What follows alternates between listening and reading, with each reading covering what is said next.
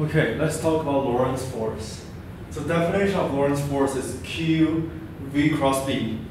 So the cross product, basically you take those two quantities, the vectors, and use right-hand rule to determine the orientation of it. And then technically you'll have the projection and then give a sine theta. But for the purpose of this class, we will only consider those two quantities are perfectly perpendicular. For instance, if we have a charge going from left to right, a positive charge with velocity v, and we have a magnetic field going into the chalkboard. Then we use our right-hand rule. I mean, that's the best hands I ever drew. So I think that's good enough illustration.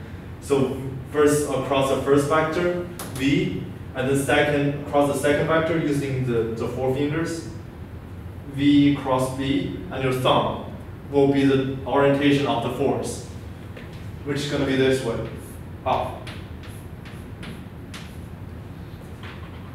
So for our experiment, we won't look at the charge. Instead, we'll look at how a wire with a current react to it. Basically, you can think it as multiple charges moving in the same direction. So basically, add up the charges, we will have ended up having this. A force is proportional to the direction of current across the magnetic field. So say if we have a current flowing from left to right, the magnetic field going from up to down. So try to do the same thing as I did. So I cross B. So first across I, and then across B. Your thumb, which is pointing inside, will be the force.